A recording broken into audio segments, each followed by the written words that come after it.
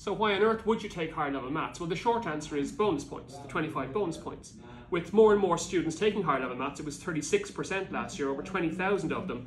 It's very easy to feel that if I'm not taking higher level maths, I'm starting off 25 points behind all of the other students who are competing for the same college course as I am.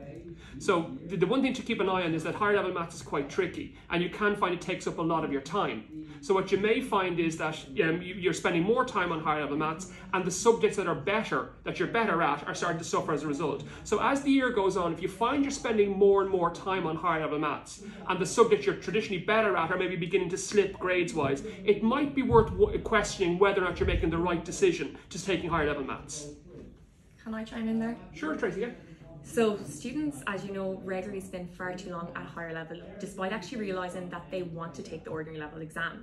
Now, when they do this, what they end up doing is not only letting the other subjects suffer, maybe like history and geography, but also they actually don't spend enough time on the ordinary level content, because that ordinary level content isn't actually covered in detail in the higher level classes, and students need longer at that.